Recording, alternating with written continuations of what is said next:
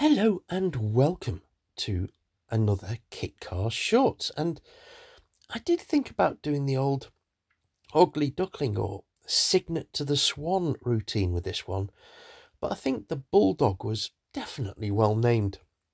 After all, the Bulldog looks like it's been several rounds with a professional boxer. And though there's people out there who think they're cute dogs, well, leave a comment below by all means. I don't mean to offend anybody, but if we're honest, it's not the prettiest dog in the world, and this is definitely not the prettiest car. In fact, if you'd asked me when the drawings first came into the Kitcar magazines, if the Bulldog was going to spawn one of the biggest Kitcar companies in the industry, I'd have laughed at you. I mean, here's the first production Bulldogs. That grille, like a BMW, a modern BMW, and the similarities are striking, does look like a baboon's arse. It is an ugly thing. But what sold the Bulldog was that it was very, very cheap, and it made entry into the 1930s roadsters that were very popular in the 1980s in the Kitcar industry very affordable for people.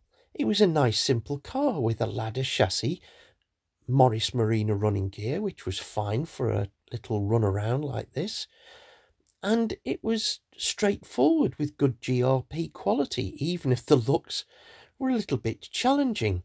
So maybe the lesson here is maybe not to judge a book by its cover, but I certainly wouldn't have predicted how much the company would grow.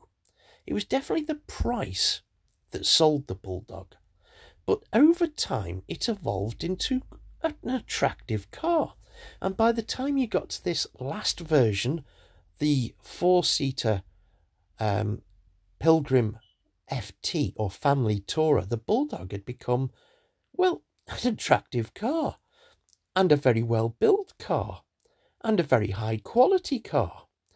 So there's lessons to be learnt for all of us here. There is a lot to be said for something that's cheap, entry level, and building a brand from the ground up. Now, I hope you've enjoyed this little video. If you have, please click on the like and subscribe. And if you've got a car, a kit car, a low volume car that you think we'd be interested in, and it's on the road, then why not drop me an email to enwinseats@gmail.com. Take care. See you next time.